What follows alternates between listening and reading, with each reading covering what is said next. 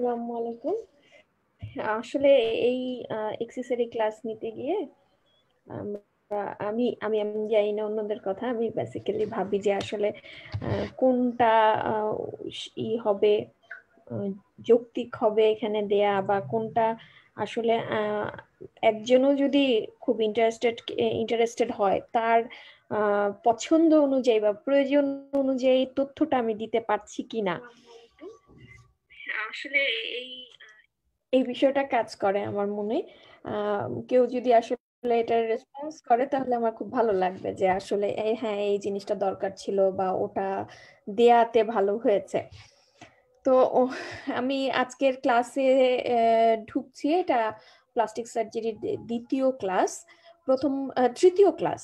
প্রথম ক্লাসে আমরা স্কিন গ্রাফট সম্পর্কে জেনেছিলাম, দ্বিতীয় ক্লাসে ফ্ল্যাপ সম্পর্কে কিছুটা জেনেছিলাম। আজকে সেই ফ্ল্যাপের কিছু অংশ আরেকবার আমি ডিটেল করার চেষ্টা করব। এছাড়া আমি আরো কিছু জিনিস যেগুলো প্লাস্টিক সার্জারির জন্য জানার প্রয়োজন হয় সেটা যোগ করব। সেই সাথে প্লাস্টিক সার্জারির ডিফারেন্ট অ্যাসপেক্টে গ্রাজুয়েশন লেভেলে যেগুলো লাগে সেগুলো নিয়ে কথা বলবো। আসলে প্রথমে একটা বড় জিনিসের মানে একটা পাহাড়ের সামনে আপনি যখন দাঁড়াবেন, তখন কিন্তু পাহাড়ের সামনে আপনি যতটুকু দেখছেন ততটুকু আপনার চোখে পড়বে, তখন আপনি পুরো জিনিসটাকে দেখতে পারবেন না। আবার যদি দূর থেকে দেখেন তখন আপনি পাহাড়ের ডাইমেনশনটা দেখতে পারবেন, কিন্তু পাহাড়ের সেই ওয়ালের টেক্সচার কি রকম ওই জিনিসটা বোঝা যায় না। আমি এই কথাটা বলার কারণ হচ্ছে সেই একই, সেটা হচ্ছে যে আসলে একটা সাবজেক্ট বা একটা ডিসিপ্লিনকে জানতে গেলে ওটা আসলে দুই দিক থেকে জানতে হয়, এক দূরের থেকে এক কাছের থেকে। তো আমরা প্লাস্টিক সার্জারি দূরের থেকে, যারা জেনারেল সার্জারি অথবা অন্য কোনো গ্রাজুয়েশন লেভেলে অথবা ইন্টার্নশিপের সময় দূরের থেকে যেরকম মনে হবে সেই জিনিসগুলো আমরা আজকে এই লেকচারে জানবো। আর এর বাইরে আরো ডিটেল জানতে হলে আমরা আশা করি যে ফার্দার ইন্টারেস্ট নিয়ে যারা আসবে আমাদের কাছে, আমরা তাদেরকে আরো ডিটেল করে বুঝিয়ে বলবো। এখন শুধু আমি সেটুকুই বলছি যেটুকু হচ্ছে আমাদের পরীক্ষার জন্য লাগবে, অথবা যেটুকু আমাদের দৈনন্দিন প্রয়োজনে, অর্থাৎ মেডিকেলের দৈনন্দিন প্রয়োজনে, অর্থাৎ আপনাকে যখন কেউ জিজ্ঞেস করবে, আপনার আশেপাশে কেউ যখন সমস্যায় পড়ে আপনাকে বলবে এটা কি ওটা কি, তখন যেন আপনার মনে না হয় যে এটা একেবারেই আমি বুঝতে পারছি না, জানি না, বা এটা আমার আইডিয়াতে নেই। সেই ছোট্ট আইডিয়াটুকু দেওয়ার চেষ্টা করব। তো আমরা স্কিন গ্রাফট সম্পর্কে যতখানি জানি, ফ্ল্যাপ সম্বন্ধে মনে হয় যে হ্যাঁ, এটা ফ্ল্যাপ একটা জটিল বিষয়। কিন্তু এই জটিল বিষয়টা, এটা কি রকম, কি কেন জটিল, বা এটা কখন প্রয়োজন হয়, এই জিনিসটা যদি একটু বোঝার চেষ্টা করি। ফ্ল্যাপ সম্পর্কে ডেফিনেশন আমি গতবারও একটু বলেছিলাম, আবারও বলছি যে একটা tissue unit, unit of tissue, যেটা আমরা একটা জায়গা থেকে আরেক জায়গায় ট্রান্সফার করি। আমরা যে ছবিতে দেখতে পাচ্ছি যে একটা ইউনিট অফ টিস্যু, এটা কি ফ্ল্যাপ, প্রথম যে ছবিটা আমরা দেখছি যে এখানে একটা অংশ দেখা যাচ্ছে, যেখানে স্কিন আছে, নিচে ফাসা আছে, নিচে ব্লাড ভেসেলও আছে দেখা যাচ্ছে, কিছু ফ্যাটি টিস্যু আছে দেখা যাচ্ছে। তার মানে কি এটা ফ্ল্যাপ? আসলে এইটা যখন আমরা হাতের থেকে এই টিস্যুটা নেওয়া হয়েছে এবং দেখা যাচ্ছে দুটো সাদা অংশ এখানে, সেই সাদা অংশটা দিয়ে বোঝা যাচ্ছে যে এখানে ব্লাড ভেসেল আছে।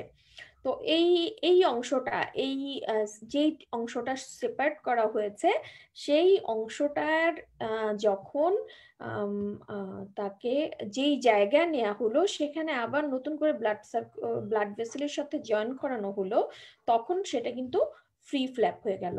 আর এই অংশটাই যখন আমরা যদি হাতের অন্য কোথাও ডিফেক্ট আছে সেই জায়গায় এই টিস্যুটা তুলে পাশে লাগিয়ে দিলাম, তখন কিন্তু সেটা হয়ে গেল পেডিকেল ফ্ল্যাপ।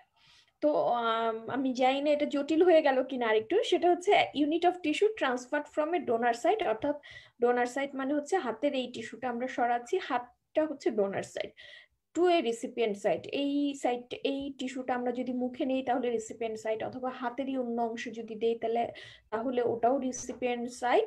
তাহলে আমরা কেন করছি? To cover A defect, along with its blood supply, অর্থাৎ এটার যে ব্লাড ভেসেলটা আছে সেই ব্লাড ভেসেলটাকে আমরা সহ সরাচ্ছি, অথবা এই ব্লাড ভেসেলটা নতুন ভাবে মাইক্রোভাস্কুলার অ্যানাস্টোমোসিসের মাধ্যমে আমরা ইস্টাবলিশ করছি। তাই এই জিনিসটা হচ্ছে ফ্ল্যাপ। এখন এই ফ্ল্যাপটা একেবারেই মানে আশা করি একেবারে জটিল কিছু মনে হবে না আপনাদের কাছে। গতবার বলেছিলাম indication of flap. Indication of flap আসলে ওভাবে মাথায় রাখা খুবই ডিফিকাল্ট হবে যদি আপনি না বোঝেন। আমি সহজ করার জন্য বলেছিলাম যেই জিনিসটা স্কিন গ্রাফট, যেই সব জায়গায় আপনার স্কিন গ্রাফট করা যাবে না সেই সব জায়গায় ফ্ল্যাপ করতে হবে। এখন ব্যাপারটা আরেকটু সহজ করতে চাই। যে কোনো জায়গায় অর্থাৎ গ্রাফট বা ফ্ল্যাপ কখন দরকার হয়? যখন আমাদের কেটে যায়, অথবা যখন আমাদের ক্ষত হয়, অথবা হয়তো ক্যান্সার হয়েছে, সেই ক্যান্সারের জন্য কাটা হয়েছে, একটা বড় ডিফেক্ট হয়েছে, তাই না? তো এই ডিফেক্টটায় আমরা গ্রাফট দিব না ফ্ল্যাপ দিব, এই জায়গাটাই তো প্রশ্নটা আসে। এখন গ্রাফট আমরা সাধারণত মানে সহজ ভাষায় যদি আমরা বলতে চাই যে যে কোনো জায়গা থেকে আমরা যা লস হয়েছে তাই আমরা ওখানে দেওয়ার চেষ্টা করব, অর্থাৎ লাইক উইথ লাইক আমরা দেওয়ার চেষ্টা করব। অর্থাৎ শরীরে কোনো অংশে স্কিন চলে গিয়েছে বা কেটে গিয়েছে অথবা পুড়ে গিয়েছে, আমরা সেই স্কিন যদি দেই তাহলে skin graft like with like. এখন কখন কখন স্কিন গ্রাফট দেয়া যাবে না, অর্থাৎ স্কিন কেটে গিয়েছে বা টিস্যু চলে গিয়েছে তারপরেও স্কিন গ্রাফট কেন দেয়া যাবে না? কিছু কিছু জায়গার একটু ডিমান্ড বেশি থাকে, হ্যাঁ। অর্থাৎ হচ্ছে যে স্কিন গ্রাফট একটা পাতলা পার্ট অফ স্কিন, সেই গ্রাফটা যেই জায়গায় অর্থাৎ যে ক্ষতটা সেই জায়গায় গ্রাফটা দিলে সেই জায়গার চাহিদাটা পূরণ হবে না। অর্থাৎ কখন এরকম হতে পারে, যেমন হচ্ছে আমি কন্ট্রাইন্ডিকেশনের এই জায়গাটা দেখাচ্ছি যে অ্যাভাস্কুলার রিসিপিয়েন্ট এরিয়া, অর্থাৎ একটা জায়গায় যে জায়গায় ক্ষত হয়েছে, অর্থাৎ স্কিন মাসেল চলে গিয়েছে, একটা হাড় বের হয়ে আছে, হাড় বের হয়ে আছে, অর্থাৎ বোনস এক্সপোজড, সেই বোনসে আবার কোনো পেরিঅস্টিওমিও নেই, অথবা একটা কার্টিলেজ এক্সপোজড, সেই কার্টিলেজের কোনো কভারিং নেই, অনেকদিন ধরে এক্সপোজ আছে, কার্টিলেজের যে পেরিকন্ড্রিয়াল নামক কভারিং সেটাও নষ্ট হয়ে গেছে, অথবা হাতের কোনো অংশের একটা টেন্ডন এক্সপোজ হয়ে আছে, তার প্যারাটেনন নেই। এইসব জায়গায় আপনি যদি সেখানে গ্রাফট করেন, সেই গ্রাফট কিন্তু টিকবে না, কারণ স্কিন গ্রাফট টেকার জন্য গুড ভাস্কুলার সাপ্লাই প্রয়োজন। এখন সেই জায়গাগুলো থেকে আমরা বাম পাশের অংশে যদি যাই, ইন্ডিকেশন অফ ফ্ল্যাপ, সেখানে আমি প্রথম পয়েন্টে লিখেছি covering recipient bed that have poor vascular supply, অর্থাৎ একটা জায়গা যেই জায়গায় খুব খারাপ রক্ত সরবরাহ, যেরকম বলছিলাম যে বোনস নেই, এক্সপোজ বোনস অথবা এক্সপোজ কার্টিলেজ, এক্সপোজ টেন্ডন, এইসব জায়গায় রক্ত সরবরাহ বা ব্লাড সাপ্লাই যেহেতু নেই, অতএব গ্রাফটা তো একটা নিজেও নিচের রিসিপিয়েন্ট সাইড থেকে ব্লাড সার্কুলেশনটা নিবে, যেখানে রিসিপিয়েন্ট সাইডের ভাস্কুলার সাপ্লাই নেই সেখানে ওই স্কিনটা কোথা থেকে ব্লাড সাপ্লাই নিবে?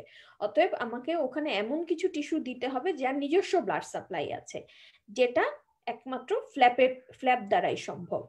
এছাড়াও কিছু মানে ব্লাড ভাস্কুলার ভেসেল এক্সপোজ হয়ে আছে, নার্ভ এক্সপোজ হয়ে আছে, যেটা নিজস্ব একটা যার একটা ভালো কভারিং, ডিউরেবল অর্থাৎ শক্ত কভারিং দরকার হয় সেই সব ভাইটাল স্ট্রাকচারের জন্য, তাহলে কি সেই ক্ষেত্রেও একটা ফ্ল্যাপ প্রয়োজন হবে। এছাড়াও ডিফেক্টটা যে এমন কিছু টিস্যু আছে যেসব টিস্যু খুব খুব ডেলিকেট এবং ওটার কভার করতে হলে ওই রকম লাইক উইথ লাইকই লাগবে, যেমন আমাদের আইলিডটা খুবই ইম্পর্ট্যান্ট একটা স্ট্রাকচার যেটা আমাদের চোখকে ঢেকে রাখে। এই আইলিডের ফুল থিকনেসের ডিফেক্ট হয়েছে, তাকে ফুল থিকনেস ডিফেক্টটা কভার করতে হবে, বা লিপের ফুল থিকনেস ডিফেক্ট হয়েছে সেটা ফুল থিকনেসে কভার করতে হবে, সেই সব ক্ষেত্রেও আমাদের ফ্ল্যাপ লাগবে। কোনো বনি প্রমিনেন্স, অর্থাৎ আমরা শুয়ে পড়ি যখন, তখন দেখা যায় যে আমরা স্যাক্রাল রিজন অথবা কাত হয়ে শুলে আমাদের যেই সব বনি প্রমিনেন্স আছে সেই সব জায়গাগুলোতে প্রেসার পড়ে। যারা প্যারালাইসিস থাকে তাদেরকে দেখা যায় যে অনেক সময় সেই প্রেসার এরিয়াগুলোতে বোনস বের হয়ে যায়, অর্থাৎ প্রেসার সোর ডেভেলপ করে। তাদের এইসব যে বনি প্রমিনেন্স, সেই বনি প্রমিনেন্স একটা প্রেসারে থাকে বলে ওই বনি প্রমিনেন্স গুলোকে কভার করতেও কিন্তু ফ্ল্যাপ লাগে, যেটা আমরা বলেছি covering of the padding of the বনি প্রমিনেন্স। এছাড়াও দেখা যায় যে অনেক ক্ষেত্রে ফাংশনাল মোটর ইউনিট হিসেবে মাসেল ফ্ল্যাপ প্রয়োজন হয়। এই জিনিসগুলো আমি ডিটেল করছি না, কারণ গ্রাজুয়েশন লেভেলে এই জিনিসগুলো ডিটেল করতে গেলে বিরক্তির উদ্রেক করতে পারে। এই কারণে আমরা ইন্ডিকেশনে অ্যাটলিস্ট এই প্রথম ডান দিকে প্রথম যে তিনটা ইন্ডিকেশন বলেছি সেই তিনটা মনে রাখা যথেষ্ট, যে কখন কখন ফ্ল্যাপ প্রয়োজন হয়। এখন টাইপস অফ ফ্ল্যাপ যদি আমরা জানতে চাই, সেক্ষেত্রে টাইপস কিন্তু অনেকগুলো আছে, অনেক ভাবে টাইপস করা যায়। স্বাভাবিকভাবেই হচ্ছে যে টাইপস আপনাকে যখন বলতে হবে, সব সময়ই আপনি কোন ক্রাইটেরিয়ার বেসিসে টাইপটা করছেন সেটা বলে দিতে হবে। এখন আমরা যদি ব্লাড সাপ্লাইয়ের উপর টাইপ ক্লাসিফাই করি ফ্ল্যাপকে, সেই ক্ষেত্রে দুটো শব্দ, এক হচ্ছে random flap, axial flap. Random flap মানে হচ্ছে আমরা যেমন র্যান্ডমলি কিছু চুজ করি না, অর্থাৎ ওটার কোনো কিছু কোনো ব্যাকগ্রাউন্ড ছাড়া হুট করে চুজ করি, সেটাকে র্যান্ডম বলা হয়। র্যান্ডম ফ্ল্যাপও সেরকম, যে ওটার কোনো ভাস্কুলার সাপ্লাই আমি ডেফিনেটলি জানি না, সেই ভাস্কুলার সাপ্লাই ডেফিনেটলি না জেনে যে ফ্ল্যাপটা করা হয়ে থাকে সেটাকে র্যান্ডম প্যাটার্ন ফ্ল্যাপ বলা হয়। এবং যেই ফ্ল্যাপের ডেফিনিট ব্লাড সাপ্লাই আছে, সেই ব্লাড সাপ্লাইটাকে সেটার উপর ডিপেন্ড করে যে ফ্ল্যাপ হারভেস্ট করা হয় সেটাকে বলা হয় এক্সিয়াল ফ্ল্যাপ। তো র্যান্ডম ফ্ল্যাপ এবং এক্সিয়াল ফ্ল্যাপ এটা যখনই বলা হবে অ্যাকর্ডিং টু ব্লাড সাপ্লাই বলতে হবে। আর এছাড়া হচ্ছে according to way of movement, যেটা হচ্ছে এটা হচ্ছে ফ্ল্যাপটা কোন লোকেশনে নেওয়া হচ্ছে, অর্থাৎ লোকাল নাকি পাশেই আপনার ইমিডিয়েট ডিফেক্টের সাথেই ফ্ল্যাপটা নাকি নাকি এটা ডিস্টেন্ট কোনো এরিয়াতে, সেটাকে ক্লাসিফাই করতে হলে সেটাকে বলা হয় টাইপস অফ ফ্ল্যাপ। সেই ক্ষেত্রে তিন ভাবে করা হয়ে থাকে, সেটা হচ্ছে একটা লোকাল ফ্ল্যাপ, একটা distant flap, free flap. Local ফ্ল্যাপটাকে আবার লোকাল এবং রিজিওনাল এই দুই ভাগেও ভাগ করা হয়ে থাকে। আমরা যদি লোকাল ফ্ল্যাপ বুঝতে চাই, সেটা হচ্ছে local flap which is rest next to the tissue defect, অর্থাৎ একেবারে ডিফেক্টের অ্যাডজাসেন্ট এরিয়াতে যে ফ্ল্যাপটা করা হয় সেটা লোকাল ফ্ল্যাপ। এখন লোকাল ফ্ল্যাপের অ্যাডভান্টেজ কি, ডিসঅ্যাডভান্টেজ কি যদি আমরা বুঝতে চাই, এটা একেবারে বেলিয়ান লাভস থেকেই নেওয়া হয়েছে, শুধুমাত্র যাতে গ্র্যাজুয়েশন লেভেলের জন্য উপযুক্ত হয়ে থাকে, উপযুক্তভাবে। এটা প্লাস্টিক সার্জারির কোনো বই থেকে নেওয়া হয়নি। বেনিফিট কি যদি জানতে চান, সেক্ষেত্রে হচ্ছে যে লোকাল ফ্ল্যাপটা ইউজুয়ালি কোনো ডিফিকাল্ট কোনো মেথড হয়ে থাকে না, এবং ডিফেক্টের সাথে অ্যাডজাসেন্ট থাকে বলে এটা টিস্যু ম্যাচটা খুব ভালো হয়, অর্থাৎ best tissue match like with like হওয়ার চান্স বেশি থাকে, সিম্পল প্রসিডিউর হয়ে থাকে। এবং যেহেতু লোকাল, অর্থাৎ পাশের থেকে, অর্থাৎ ওই রিজিয়নটা যদি শুধু অ্যানাস্থেশিয়া করা হয়, অর্থাৎ অবশ করা হয়, অথবা রিজিওনাল কোন অ্যানাস্থেশিয়া দিয়ে এটা করা যেতে পারে। ডিসঅ্যাডভান্টেজ কি, যেহেতু এটা অনেক সময় অ্যাডজাসেন্ট এরিয়াতে স্কারিং থাকে, অথবা দেখা যায় অ্যাডজাসেন্ট এরিয়াতে টিস্যু যথেষ্ট পরিমাণে থাকে না, এর জন্য খুব বড় ফ্ল্যাপ অনেক সময় নেওয়া যায় না। আবার লোকাল রিসেকশনটাও অনেক সময় কম্প্রোমাইজ থাকে। কিন্তু সব ফ্ল্যাপের প্যাটার্ন, অর্থাৎ ব্লাড সাপ্লাইয়ের উপর করে নেওয়া যায়, সেক্ষেত্রে লোকাল ফ্ল্যাপও অনেক সময় অর্থাৎ এক্সিয়াল প্যাটার্নে নেওয়া যায়, সেক্ষেত্রে লোকাল ফ্ল্যাপও বড় করে নেওয়া পসিবল থাকে। টাইপ অফ লোকাল ফ্ল্যাপ আসলে এগুলোকে বেশ কয়েকটা টাইপে ভাগ করা যেতে পারে। এটা টাইপ না বলে বলা যেতে পারে যে এই ধরনের ডিফারেন্ট মেথডে করা হয়ে থাকে লোকাল ফ্ল্যাপ।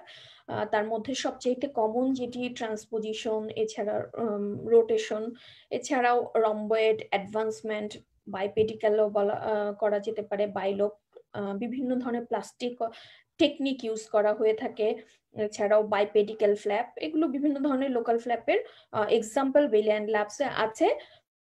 সেই জায়গাটায় হয়তো বিলিয়ন ল্যাবসে একেবারে ক্লিয়ার করে প্রতিটা ছবি নেই, অথবা কখনো অনেক কিছু ক্লিয়ার মানে বড় করে বেশি করে লেখা নেই বা ডিটেল করা নেই। সেই জায়গাটা থেকে আমি যদি একটু যাই যে ট্রান্সপোজিশন ফ্ল্যাপটা কি।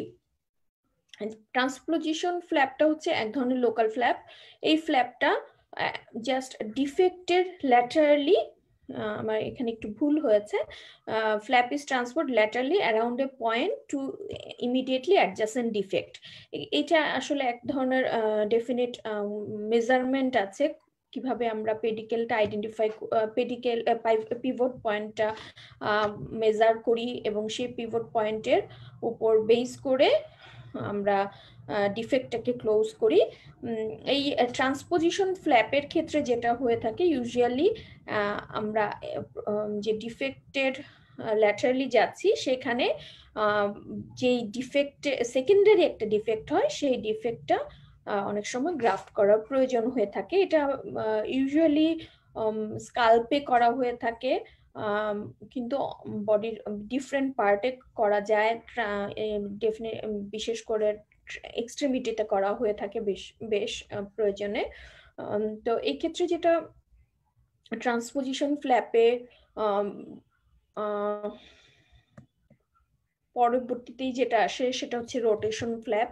এই রোটেশন ফ্ল্যাপটা হচ্ছে এক ধরনের, এই ক্ষেত্রেও পিভট পয়েন্টের কথাটা ঘুরে ফিরে আসবে, যে এই ক্ষেত্রেও যে ফ্ল্যাপটা পিভটের অ্যারাউন্ডে রোটেট করে ডিফেক্টটাকে ক্লোজ করবে। সেই ক্ষেত্রেও মেজারমেন্টের বিষয় থাকে। ইউজুয়ালি যে পিভট পয়েন্টটা থাকে সেই পয়েন্টটার রোটেশনের যে আর্কটা থাকে সেটা 2 to 4 টাইমস লঙ্গার হয়, এবং এই ক্ষেত্রে ডোনার সাইডটা ইউজুয়ালি প্রাইমারি ক্লোজ করা হয়ে থাকে। রম্বয়েড ফ্ল্যাপ আরো একটা কমন ফ্ল্যাপ, যে ফ্ল্যাপটা এক ধরনের ট্রান্সপোজিশন ফ্ল্যাপের মতোই, কিন্তু এই ক্ষেত্রে যেটা হয় যে আমরা ডিফেক্টটাকে একটা চার কোণ একটা বা রম্বয়েডের একটা আকৃতিতে আমি এক্সিশন করি, ওনটাকে এক্সিশন করি, তারপর এটার যে লিম্ব সেই লিম্বটাকে কাল্পনিকভাবে আমরা এক্সটেনশন করে সেটা আর সাথে প্যারালালি আরেকটা লিম্ব, প্রতিটা জিনিসই কাল্পনিকভাবে আমরা মেজার করে তারপর সেখানে আমরা একটা ডিফেক্ট এর মেজারমেন্ট অনুযায়ী ওয়ান পার্ট অফ টিস্যু আমরা ট্রান্সপোজ করি, এবং এই ক্ষেত্রে ডিফেক্টটা এত চমৎকার ভাবে ক্লোজ হয়ে যায় যে মনে হবে যে কোথায় এত বড় ডিফেক্ট, কোথা থেকে টিস্যুটা আসলো, এসে ক্লোজ হয়ে গেল। রম্বয়েড ফ্ল্যাপ ছাড়াও একটু আগেই বলছিলাম বিভিন্ন ধরনের প্লাস্টিক টেকনিক আছে। প্লাস্টিক টেকনিকের মধ্যে ভিওয়াই অ্যাডভান্সমেন্ট টেকনিক আছে। ভিওয়াই অ্যাডভান্সমেন্ট টেকনিক যেটা হচ্ছে যে ডিফেক্টটা ভি প্যাটার্নে আমরা ডিফেক্টের অ্যাডজাসেন্ট স্কিনে আমরা ভি প্যাটার্নে ফ্ল্যাপ ডিজাইন করি, এবং সেটাকে আমরা এমনভাবে মোবিলাইজ করি যেটা ডিফেক্টটাকে ক্লোজ করে, এবং ভি এর একদম অ্যাপেক্সের থেকে আমরা ওয়াই লিম্বটাকে লিম্ব ক্রিয়েট হয়, এবং ক্লোজ করার পরে সেটা ভি ওয়াই এর মানে ওয়াই এর মতো মনে হয়। তো এটা ফিঙ্গারে করা হয়, বিভিন্ন প্রেসার সোরেও করা হয়ে থাকে। এরপরে যেটি হচ্ছে জেড প্লাস্টি, এটা খুবই কমন একটা টেকনিক যেটা করা হয়ে থাকে ইউজুয়ালি বিভিন্ন ধরনের কন্ট্রাকচার। এছাড়াও আমরা এখানে প্যালোনিডাল সাইনাসে করা হয়েছে, যেখানে আসলে লেন্থ ব্রেথের একটা বিষয় থাকে, যে ইনিশিয়ালি একটা লিনিয়ার স্কার হয়তো থাকে, সে লিনিয়ার স্কারের ক্ষেত্রে আমরা জেডের যে লিম্ব সেই লিম্বটাকে আমরা লেন্থের এক্সচেঞ্জে ব্রেডটাকে নিয়ে দেখা যাচ্ছে যে লঙ্গিটিউডিনাল যে প্লেসমেন্ট ছিল স্কারের, সেটা হরিজন্টালি আমরা জেট প্যাটার্নে আমরা ট্রায়াঙ্গুলার ফ্লেপ ইন্টারপোজ করে করে দিচ্ছি। সেক্ষেত্রে তার পর তার যে ডিফেক্ট যে কন্ট্রাকচারাল লাইন সেটা ব্রেকডাউন হয়ে যায় এবং সেই কন্ট্রাকচারটা রিলিজ হয়ে একদম নর্মাল একটা মুভমেন্ট গেইন হয়। এছাড়াও বিভিন্ন ধরনের অ্যাডভান্সমেন্ট টেকনিক, যেটা বলছিলাম যে এক্ষেত্রেও লোকাল ফ্ল্যাপ করে অ্যাডভান্স করা হয়েছে এই ক্ষেত্রে, যেমন রোটেশনও করা হয়েছে। আর ডিস্ট্যান্ট ফ্ল্যাপ যেটা বলছি, লোকাল ফ্ল্যাপ এতক্ষণ যেটা বললাম লোকাল ফ্ল্যাপ, এরপরে যেটা আসে ডিস্ট্যান্ট ফ্ল্যাপ। ডিস্ট্যান্ট ফ্ল্যাপ হচ্ছে শরীরের বডির একটা এরিয়া থেকে ভাস্কুলার সাপ্লাই সহ সেই ফ্ল্যাপের কন্টিনিউটি মেনটেন করে ডিস্টেন্ট আরেকটা প্লেসে ফ্ল্যাপটাকে ট্রান্সফার করা। এই ক্ষেত্রে দেখা যাচ্ছে যে দুটো ছবি ইউজ করা হয়েছে, যেখানে দেখা যাচ্ছে যে হাতটা পেটে অর্থাৎ অ্যাবডোমিনাল ওয়ালে নেওয়া হয়েছে। এই ক্ষেত্রে অ্যাবডোমিনাল ওয়াল থেকে হাতের উপরে যে ডিফেক্টটা ছিল সেখান থেকে অ্যাবডোমিনাল ওয়ালের স্কিন সাবকিউটেনিয়াস টিস্যু ফাসা সহ সেটা হাতের উপরে ডিফেক্টে দেয়া হয়েছে এবং সেখানে 2 to 3 উইকস অ্যাটাচ থাকার পরে পরবর্তীতে ডিভিশন করা হয়ে থাকে। সে এই ধরনের ফ্ল্যাপ যেহেতু বডির একটা পার্ট থেকে আরেকটা পার্ট অ্যাটাচমেন্টে থাকছে, অর্থাৎ ডিস্টেন্স সাইড থেকে ফ্ল্যাপটা নেওয়া হয়েছে, ভাস্কুলারিটি মেনটেন করে রেখে দেওয়া হচ্ছে, এই ফ্ল্যাপগুলোকে ডিস্টেন্ট ফ্ল্যাপ বলা হয়। খুব কমন ডিস্টেন্ট ফ্ল্যাপের মধ্যে অ্যাবডোমিনাল ফ্ল্যাপ, গ্রয়েন ফ্ল্যাপ, এছাড়া বাম পাশে যে ডান পাশে যে ছবিটা সেটা হচ্ছে ডেল্টোপেক্টোরাল ফ্ল্যাপ। এই ধরনের বিভিন্ন ফ্ল্যাপ ইউজ করা হয়ে থাকে এবং সবচাইতে এরপরে যে ফ্ল্যাপটা সেটা হচ্ছে ফ্রি ফ্ল্যাপ বা মাইক্রোসার্জিক্যাল প্রসিডিউরের মাধ্যমে যে ফ্ল্যাপ করা হয়। এটা হচ্ছে বডির একটা পার্ট, মানে one part composite tissue detach করে অ্যানাদার এরিয়াতে ভাস্কুলার সাপ্লাই রিস্টাবলিশের মাধ্যমে যে ফ্ল্যাপ বা প্রসিডিউর করা হয়। তো একটু আগেই আরেকটি ফ্রি একটা টিস্যু কিভাবে হাত থেকে নেওয়া হয়েছে সেটা দেখিয়েছিলাম। এই ক্ষেত্রে আমরা পায়ে একটা ডিফেক্ট দেখতে পাচ্ছি, যে ডিফেক্টের যে স্কিন এবং ভাস্কুলার সাপ্লাই এটা পায়ের থেকেই নেওয়া হয়েছে, অ্যান্টেরোল্যাটারাল থাইয়ের পার্ট থেকে। আমরা পায়ের এই অংশে দেখা যাচ্ছে যে এটার যে ব্লাড ভেসেল, সেই ব্লাড ভেসেল আইডেন্টিফাই করে এই ভেসেলের সাথে আমরা অ্যানাস্টোমোসিস করছি এবং তারপরে ডিফেক্টটাকে কভার করছি। তো এটাকে এই এই প্রসিডিউরগুলোকে এই প্রসিডিউরটাকে বলা হচ্ছে ফ্রি ফ্ল্যাপ। এটা বা মাইক্রোসার্জারি। এই মাইক্রোসার্জারি ছাড়াও বলা প্লাস্টিক সার্জারিতে আরো নতুন আরো অ্যাডভান্স বলা যায় সুপার মাইক্রোসার্জারি, যেখানে এখানে ব্লাড ভেসেল, ওখানে আরো minor blood vessel, lymphatic vessel anastomosis করা হয়ে থাকে, সুপার মাইক্রোসার্জারি বলা হয়। এখন এর বাইরে, ফ্ল্যাপের বাইরে আরো কয়েকটা জিনিস একটু মাথায় আসে, যে কখন আমরা ফ্ল্যাপ করছি কখন গ্রাফট করছি সেটা জানি, কিন্তু বা জানতে পারলাম, কিন্তু অনেক সময় তো দেখা যায় যে আমরা একটা ওন্ড এক্সিশনের পরে আমরা প্রাইমারি ক্লোজ করছি, আবার কখনো কখনো দেখা যাচ্ছে যে আমরা কোথায় লোকাল ফ্ল্যাপ দিচ্ছি কোথায় ডিস্টেন্ট ফ্ল্যাপ দিচ্ছি, এগুলো আসলে কিভাবে আমরা ভাববো বা কিভাবে এই সিদ্ধান্তটা নিব। এই সিদ্ধান্তটা নেয়ার ক্ষেত্রে প্লাস্টিক সার্জারিতে কয়েকটা ডেফিনিট টার্ম আছে, যেমন হচ্ছে reconstructive ladder, reconstructive triangle, reconstructive elevator. অর্থাৎ বিভিন্ন ধরনের যে প্রসিডিউর গুলো আছে, যে প্রসিডিউরের মাধ্যমে আমরা কোনো কোন বা ডিফেক্টকে ক্লোজ করে থাকি, সেগুলোকে যখন আমরা